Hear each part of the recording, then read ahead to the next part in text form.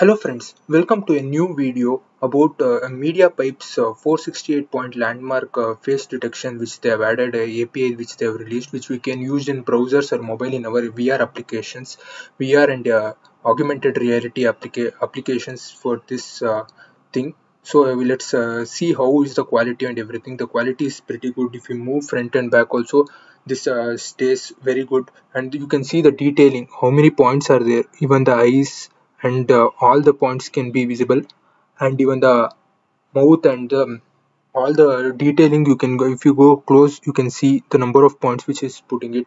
Here we have different options of backend which we want. We want the WebAssembly or the WebGL or even the CPU, and even we can change to triangular mesh to dots. You can see the number of dot points it is taking. Even the mouth, it is able to detect properly, and the quality is very immense here.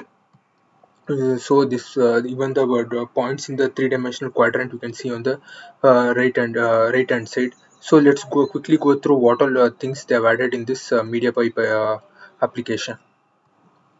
So this face detector, they're using the same BlazeFace model for used in the previously, which they were using in the face detection things, and it is now pointing around 468 landmarks in the real time, which can be used in mobile applications also. So the quality, it is increasing because they're taking the they're reiterating over the images, the backward frames, to give better quality. And also you can see the quality here, the quality for phones and the CPU and the GPU. You can use it in web applications also, and even in the mobile applications also. So this is a very good, great thing which they have done. So if we change the quality to WebGL, I'm facing few difficulties. I don't know what is the backend this adding backend, it is doing some errors, but this WebAssembly backend is too good for this JavaScripts whatever they have written. So this we can include in our applications, and try to create better AR models now, like for the if you are thinking about face detection, now we can add masks, and even for the eye and the mouth, it is adding more these things, so we can make even more better filters for everything. So I'll be doing few more videos about this MediaPipe applications, and so this is their website. So they've added face mesh, face detection, hair segmentation for different things, and these are the supporting devices they're allowing.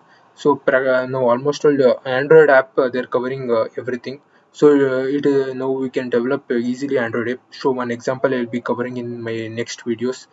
Uh, about how to create this Android app using this all things, and other even tracking solutions also they're providing. And this MediaPipe is also now growing big, and everybody is using this MediaPipe APIs. So I'll be covering in a few more videos regarding its output and how to use it in our applications. So please subscribe if you like the content.